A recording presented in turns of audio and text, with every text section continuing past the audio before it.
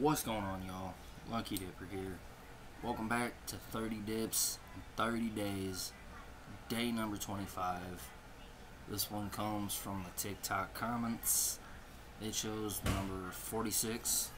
So let's go see what 46 is. Alright, 46, 11, 1, 2, 3, 44,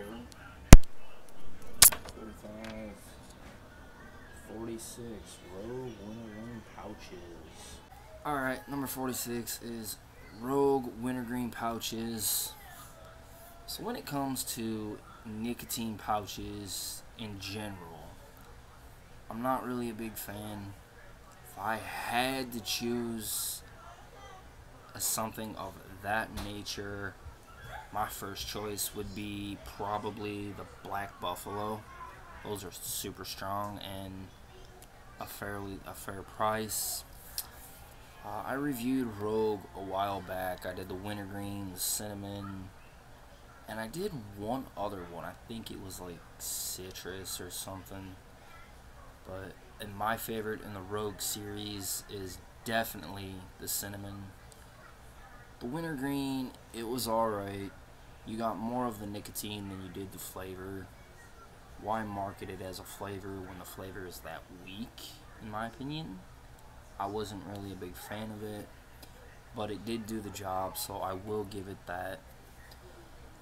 Looking at the overall, Rogue here is like $5.50, $6 a can, as to where you can get a can of dip for $3 to $5.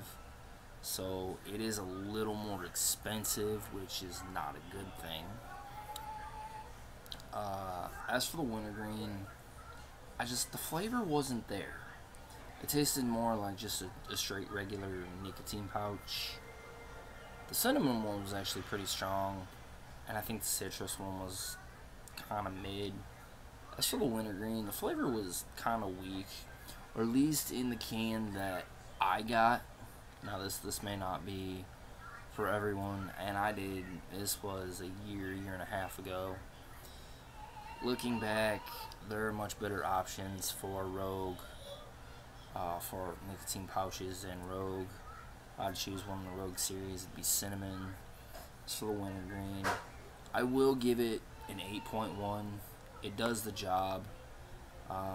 Not too cheaply priced, but you know it does the job, and it will give you a little bit of a buzz, especially the higher nicotine ones. I think that one was like 3 milligram. But there are better options on the market. But this one does the job if that's what you want. If you go and you find them on sale, I'd definitely say pick up a can and try it. It's not too bad.